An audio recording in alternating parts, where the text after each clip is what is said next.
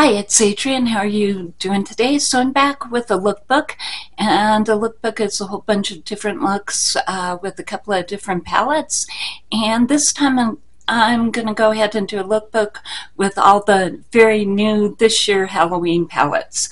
So this is all current Halloween palettes. I wasn't expecting this many of them, but since I have them, we might as well go ahead and do a whole lookbook series with them.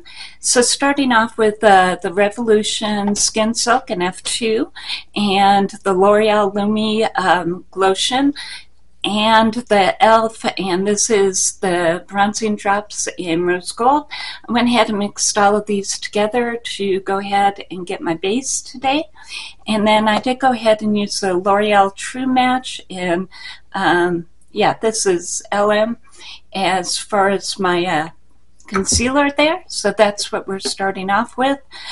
Went ahead and used the Sunrise Bronzer by Flower Beauty because it has a really mauve base. And then with the first of the products, Wet n Wild came out with the whole Nightmare Before Christmas collection. Today I have on Barrel of Scare, so that's what I have on there. And they came out with a whole bunch of products. These are the lip and cheek colors. So these, all three of these, and these are really good fall colors, are for lip and cheeks. And I know that you can get these off the Wet n Wild website. I think I saw these over at Ulta too. And then as far as the highlighter, I went ahead and used the Catrice Supreme Rose Beam on this. I also used the Catrice Sungasm powder for my all over finishing powder. And I went ahead and used one of the NYX Buttermilk glosses. This is one, the Sandworms one from the Beetlejuice movie. And then the Meta Gloss by Essence. So that's what that looks like. As far as what I actually did for the eye look, the Wet n Wild, and this is the Nightmare Before Christmas palette. It's a really good palette. I suggest picking it up if you are looking for a new palette. And so I went ahead and I started with the black, and I did that on, I basically did a halo eye. So I did the black on the outer and then on the inner, and then I went ahead and put the green right in the middle of the lid. This shade is actually really cool. It's actually more of a cream shade, and it's a duochrome, and I did that from there to there, and then there to there. And this palette is pretty neat overall. It has a bunch of different formulas. Down here in the corner you get a holographic shadow or a holographic glitter, and there's also a glitter up here. With this one, with the holographic one, it has a whole bunch of different colors in it, and I actually used it to top the green part of the look. And then you also get this cream shadow, which is a duochrome. These are duochromes, this one, and a couple of other ones in the green one here. So you can get all sorts of different looks. I've gotten a gold look, I've gotten a green look, a blue look, all sorts of fun looks with this one. And so it's a really good palette. They really did a whole bunch of different formulas, and so I think that you would be happy if you went ahead and picked this one up. And then as far as the eyeliner, this is also from NYX, and this is part of the Beetlejuice collection. Fun eyeliner. It's double-sided, so it has you know, glittery shimmery end, and then it also has a black end. And so today I went ahead and used the black eyeliner along the bottom there. I was going to go ahead and see if we could put a little bit of the shimmer on top and see how that looks.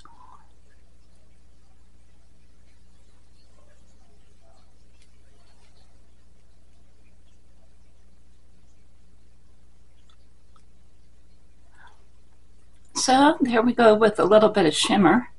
It did show up. Here it is. So yeah, that's how that eye look came out. And again, this is on the Wet n Wild website or over at Ulta. And it's a really cute palette. It has a whole bunch of different formulas in it, and it can really give you those deep, scary Halloween looks. So I'll go ahead and be back with the next look, and it'll be just a moment. Okay, so Adrienne back again, and so I'm back with the second look from the new palettes, or the new Halloween palettes that I've gotten. And so I did go ahead and refresh with the Sandworms by NYX, the Butter Gloss, and the Meta Glow by Essence. So yeah, redid the lips. I added a little bit of the Moira, and this is the Foxy Pink highlighter on as well, and refreshed a little bit of the Catrice, and this is the Supreme Roast Beef. So I didn't change the whole base look, I just sort of refreshed it, retouched it. And then I did go ahead and use the NYX Beetlejuice, and I really did love this movie. I thought it worked out really well. And so, yeah, I was really glad to get this palette. You can get it on the NYX website or over at Ulta. And this is the way it looks like. They really upped their formula, and I had gotten a whole bunch of NYX palettes last year, and they're good. But this one, as far as their shimmers, they went ahead and added in, I think, a lot of micro glitter, and so for me, it just makes them pop, and it makes them really pretty. So actually, I'm going to go ahead and use some of the Glisten up and see maybe if I can get them to pop.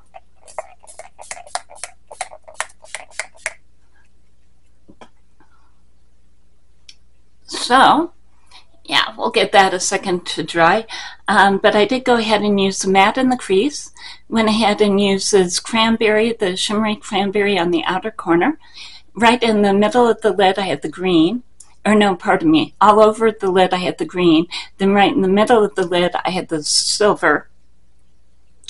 And as far as what I went ahead and did for the eyeliner, I used a combination of the Emride and green, and then I also used another of the Beetlejuice, and this is their, yeah. And so on the last look, I went ahead and used the black eyeliner, and then on this look, I went ahead and topped the green with the shimmery highlighter.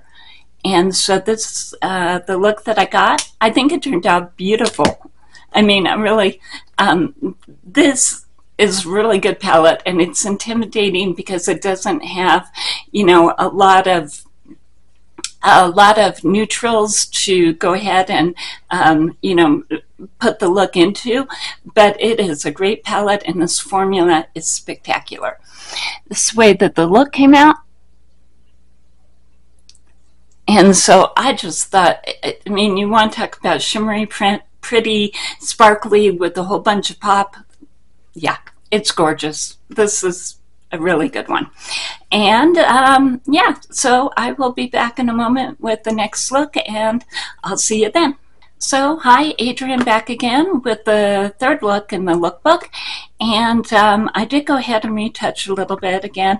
Use some Moira Foxy Pink on the cheeks, and then I also used some of the Catrice, and this is the Supreme Rose Beam as well for my highlighter.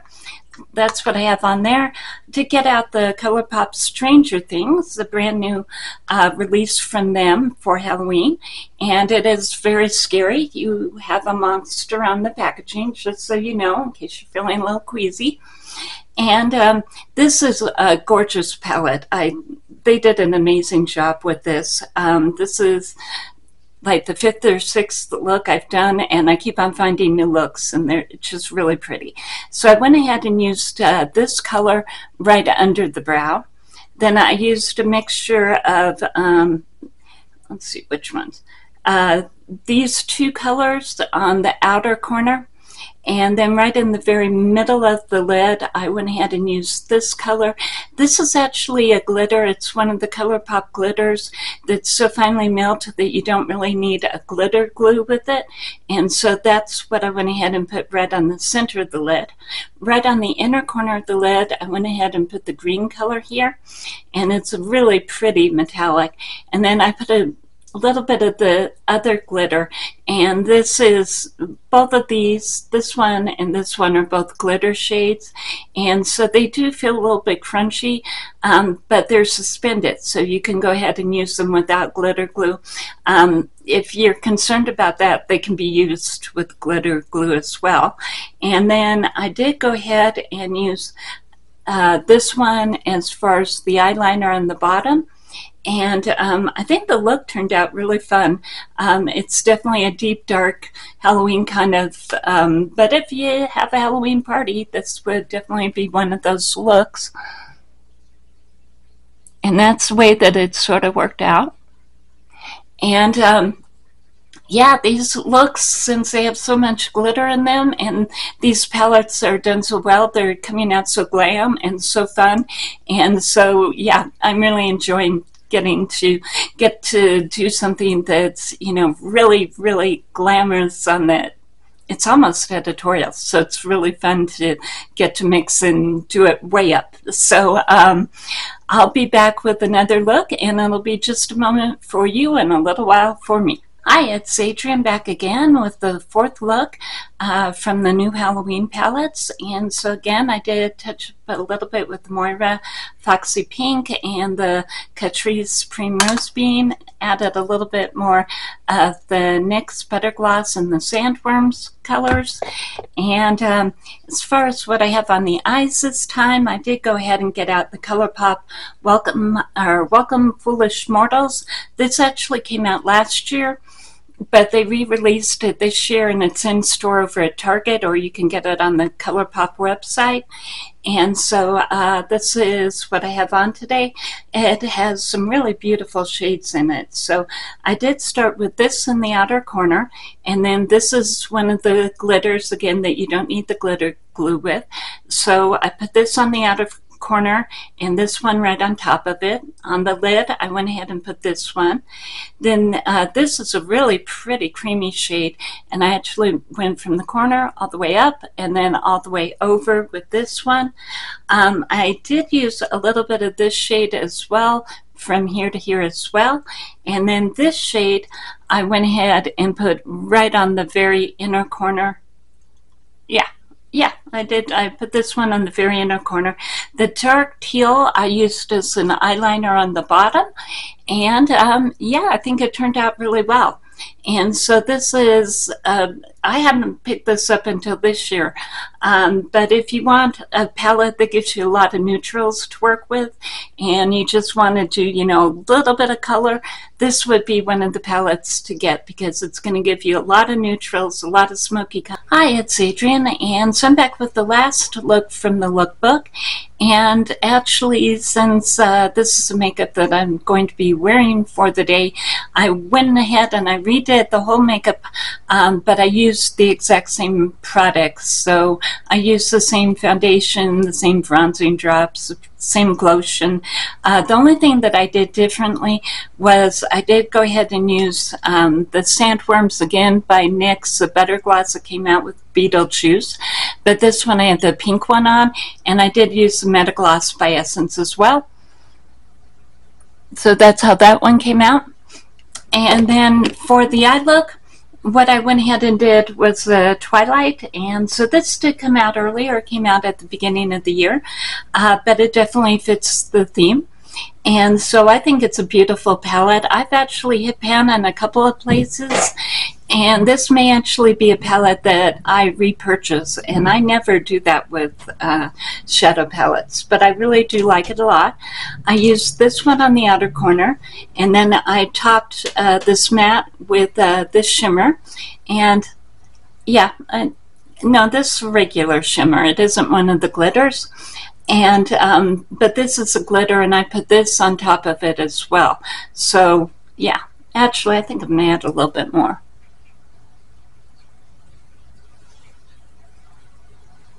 There we go. Now we have more glitter on there. I did use this for my lid shade, and this really pretty duochrome. It has some gray and green and white in there. And then I did go ahead and use this one right on the inner corner, and this one's really pretty topper kind of glitter color. This one I did go ahead and use as my eyeliner on the bottom. And did I use anything else? Nope, I think that's all. I did do an entire lookbook with the Twilight palette, so I find this to be a really versatile, very different, very unique palette for me. And like I said, it's one of the palettes that if I do go ahead and, you know, get something to go ahead and replace it, I would probably replace this palette because it's definitely one of my favorites of the year. So this way that the look came out.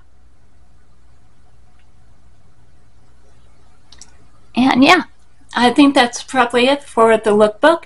And these are all palettes that have come out this year.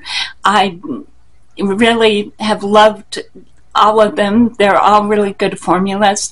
They all went really much more glam than I thought that they would go. I thought they would go more of a grungy sort of Halloween, but these really came out to be glam, and for me that's fun. I love doing glam editorial looks. So yeah, this is the lookbook for Halloween 2024, and I hope that you have a great day, and I'll see you later. Bye.